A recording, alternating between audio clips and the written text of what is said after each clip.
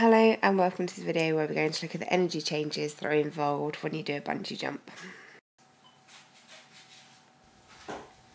So here is a really quick little practical that we do in the lab to demonstrate the changes in energy when we're going for the bungee jump.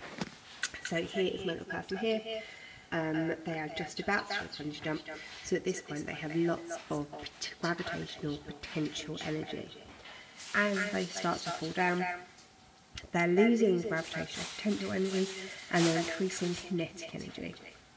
Just before they get to the bottom, this is when their kinetic energy is going to be greatest.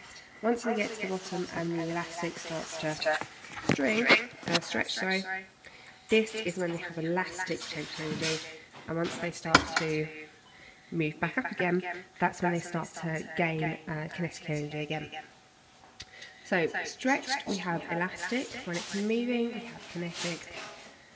When we're at the top, we have gravitational potential energy.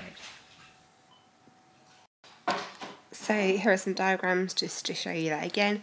At the top, all of our energy is gravitational potential energy. Now when I'm in this example, I'm going to ignore any energy lost as friction or heat energy.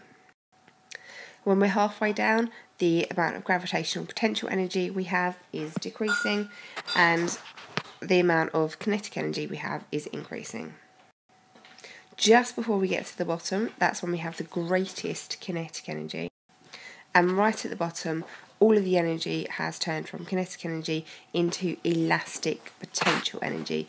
This is the moment when we're at the bottom.